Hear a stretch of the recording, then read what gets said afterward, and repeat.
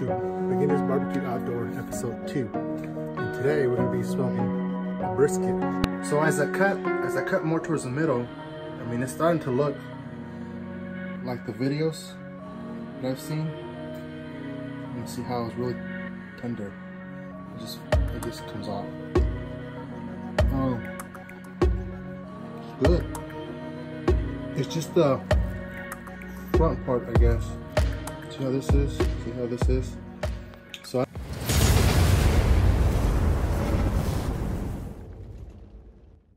So there you have it, guys. It's been 3 long years since I did another brisket.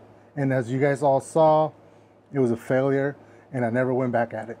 My first mistake was, I guess, trying to do a brisket the first time ever using a pellet smoker. I should have waited a little bit till I kind of knew the whole tips and tricks on how to use a pellet smoker and what to look for. And like I said, 3 long years, and I think I'm ready to give it a try. And I'm not gonna lie, I'm a little nervous, but I think I'm ready. So let's go ahead and get into this. The rub we have here is from Lane's, and it's their brisket rub. So this has black pepper, kosher salt, granulated garlic, thyme, I think that's how you call it, thyme, and paprika. So I think it's gonna turn out really good with this, and let's go ahead and get it. So we're gonna go ahead and smoke this fat side down. So let's go ahead and do the fat side first. I got this brisket at Fred Meyer, had a great deal. So I had to do some of the cutting. Sorry if it doesn't look professional, but I did the best I can. So let's go ahead and add some of our brisket seasoning.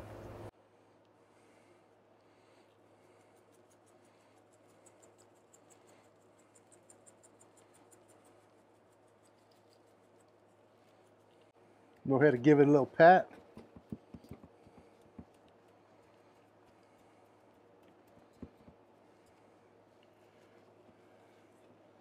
Turn it around. Do the same thing.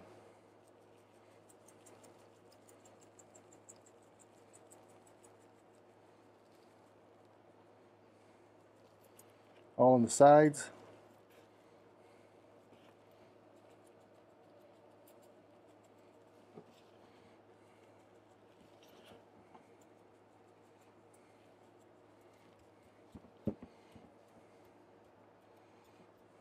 So here we go. How are we going to cook this, right? So we're going to put it at 225 degrees. Right now it's 11 o'clock on the dot. So we're going to let it cook all night for 8 hours without me touching it or anything. So we're going to be back at 7 in the morning to check where we're at. We're supposed to be, our internal temp that we're going by for the first stage before we wrap it, it's 165. Some of them like to go 170, but the majority of people do 165. That's what we're gonna go ahead and do. So always make sure before you do a long cook, especially overnight, make sure you clean your pellet nice and clean on the inside, because like I said, it's gonna be 8 hours nonstop. And so to help me with this cook, we're bringing in the big guns. We're bringing the Quad X Pro Chef Temps. So I'm gonna put one thermometer outside to monitor the heat around the brisket and one inside the brisket. So throughout the whole night, I know exactly what my pellet grill is running at. And I'm guessing about 8 hours, we should hit about 165. But if not, then we'll take even farther until it hits the 165 mark. And I know a lot of professionals don't even put a temp at the beginning. They just leave it there because they've done it so many times and they know exactly what to do. But this is my second time attempting this. First one was a failure. I'm gonna take some precautions on this. That being said, let's go ahead and fire up our Z grill. All right, so our Z grill is up to temp 225 degrees. Let's go ahead and add this in here. Just like that. That's our thermometer.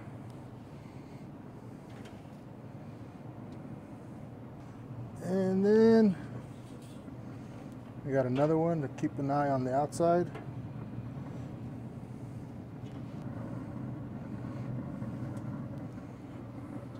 Just like that. All right, so we'll be back tomorrow morning when it hits 165. All right, we are back and it's 6:30 in the morning. It's been on for 7 hours. Look how good it looks. We're at 165 now. So let's go ahead and take it out and wrap it. All right, so now it's time to wrap it. I have some butcher paper. You can wrap it in foil if you want, and you lose a little bit of that nice bark. Butcher paper takes longer, but I have a lot of time today, so we're good. Let's go ahead and wrap it.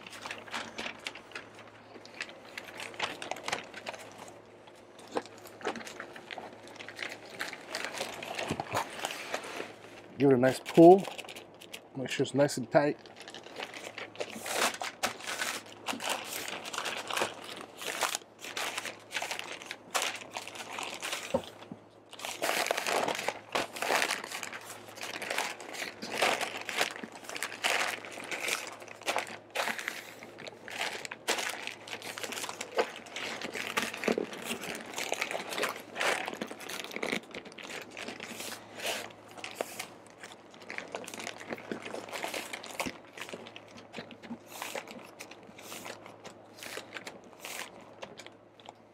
So there we have it. So now we're gonna go back in there. I raised the temp up to 250 degrees. So now we're gonna wait till it hits internal temp of 202 degrees. So let's go ahead and take it back.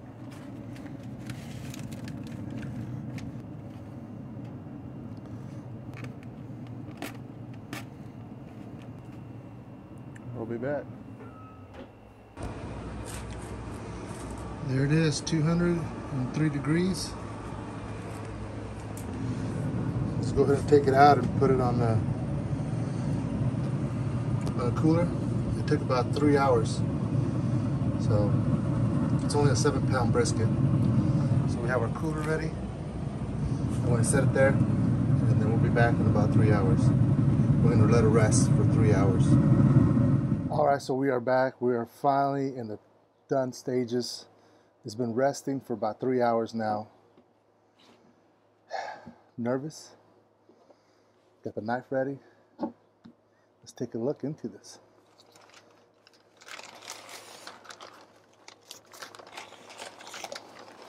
Smells good though. Oh yeah. Look at that.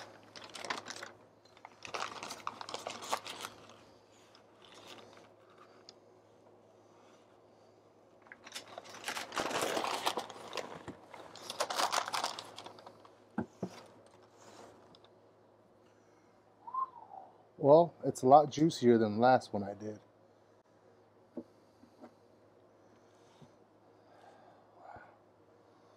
Let's give it a nice cut. We're curious to find out if I did a good job. Oh, oh yeah, look at those juices. Oh man. I'm happy now. I was scared, but it looks great.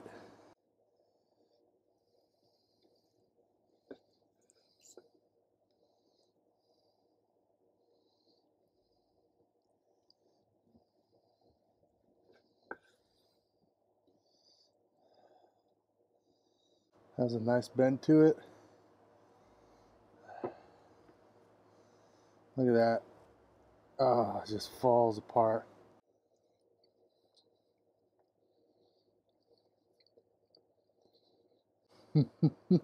Oh,